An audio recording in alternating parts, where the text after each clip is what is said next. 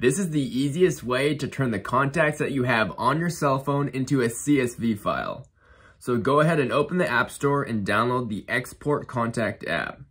We're going to open that app up. Select the CSV file option right in the middle there. If you have more than 100 contacts, it's definitely worth paying $1.99 or $4.99 to upload all your contacts at once. I've tried entering in contacts manually and it literally takes hours, so it's definitely worth the money. If you have less than 100 contacts, it's totally free to use, so we're just going to click continue here. Continue. So now we can click export and you can email it or text it to wherever you need it to go. If you have any questions, send me a message.